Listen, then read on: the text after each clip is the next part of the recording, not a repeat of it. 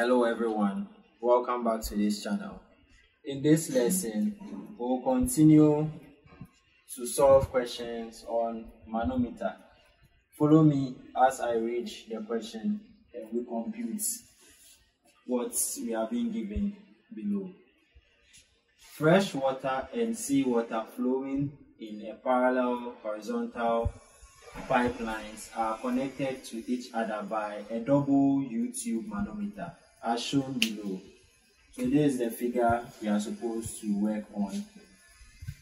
What are we to determine? We are to determine the pressure difference between the two pipelines. Take density of seawater at the location to be 1035 kg per meter cube, and also take mercury to be 13,600 kg per meter cube. And lastly, we have been given the Hg or the specific gravity for oil to be 0.72. So how are we going to go about this question? We are supposed to calculate for the pressure difference between the pipeline, and the pressure difference between the pipeline is the gauge pressure, which can be written when we get our equation. So in solving for this question, let's write out our parameters and write our equation, and we solve along. So in our parameters, we've been given the density of the seawater. So we denote it by rho S, which is equal to 1035 kg per meter cube. We also know our rho Hg, which is equal to 13,600 kg per meter cube. We also have our Sg for oil, which we can actually calculate for the rho, and we know that this for the oil, the density for the oil will be equal to our Sg times the rho of water, and that's going to give us 0.72 times 1000, which is equal to 720 kg per meter cube. So with all this information, we are now coming to write our equation. And in our equation, we know that this is where P1 will be, and also because it's closed, there's no atmospheric pressure acting on it, so we'll have a second pressure here, P2. So we have to find the pressure difference between the two pipelines in the manometer. So we start from here. We have our P1, that's from the fresh water. We have P1. Then we move down. The fresh water has filled a column of 60 centimeters. But because it's moving down, you write it as positive, and we know that pressure increases with depth. So if it increases with depth, it will be a positive pressure that we'll have there. So we have rho GH of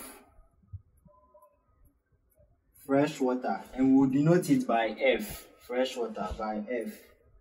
Then we have our second quantity, which is our mercury, and our mercury starts from here and moves here, then comes here. It occupies 10 centimeters. So the one below, because they will cancel out, we ignore that and we use this to compute it. So since it's moving up, it becomes a negative pressure. So we write minus rho GH, and we know that there's mercury. Then we move on to the oil, and since the oil is also moving up, it moves up 70 centimeters. It's also negative, we have rho GH of oil, which we will use O for our oil. Then we have for the seawater, since it's coming down and we know that pressure increases with depth, we would have it to be positive, so plus rho GH, and our seawater, let's denote it by S, and that should be equal to our P2. So you can decide to also start from here and move along using the same scenario. So now we having this, we are just coming to input our figure. So the main thing is getting the equation. If you are able to get your equation, I think you'll be able to get your final answer right. So we don't know our first pressure, but we are supposed to find for the pressure difference. So we leave the pressure 1 here and bring the pressure 2 to the other side of the equation. And we move everything here to the other side. So everything leaving the pressure 1 and pressure 2 at your left hand side. So we have the fresh water becoming negative. So rho GH F. Then since this one was negative, if it crosses the equal to sign, it becomes positive.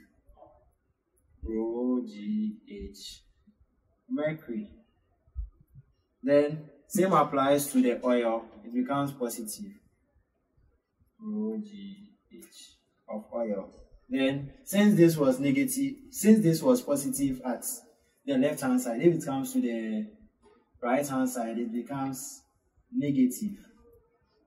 Rho GH of the seawater. So now we have this. So we are now coming to input our values. So we have minus, what is the rho or what is the density of fresh water? Fresh water is the same as water, so it will have the density of water, which is 1000 kilogram per meter cube. Then times the acceleration due to gravity times the height. What's the height?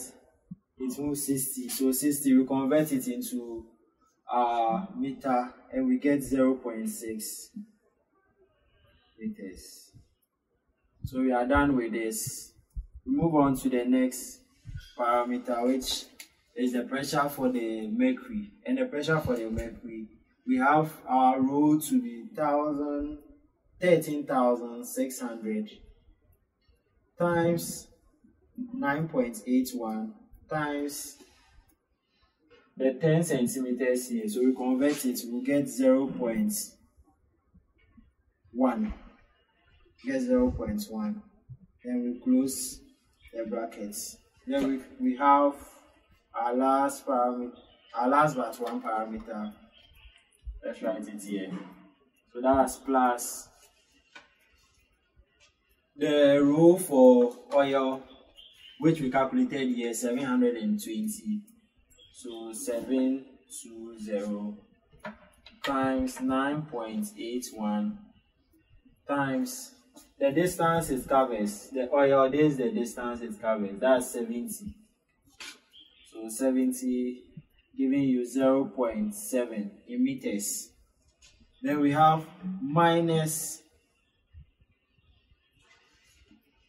the last parameter, that's the seawater.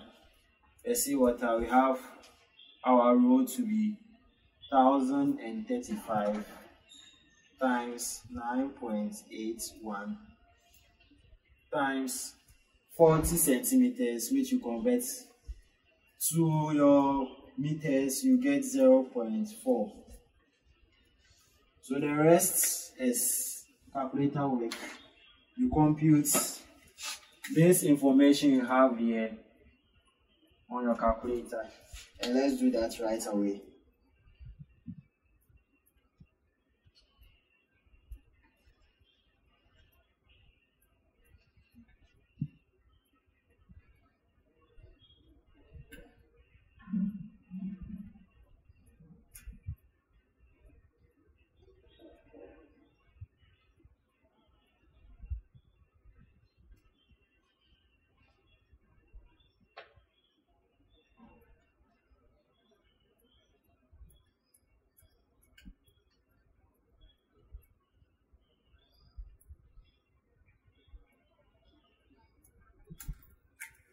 So we are going to get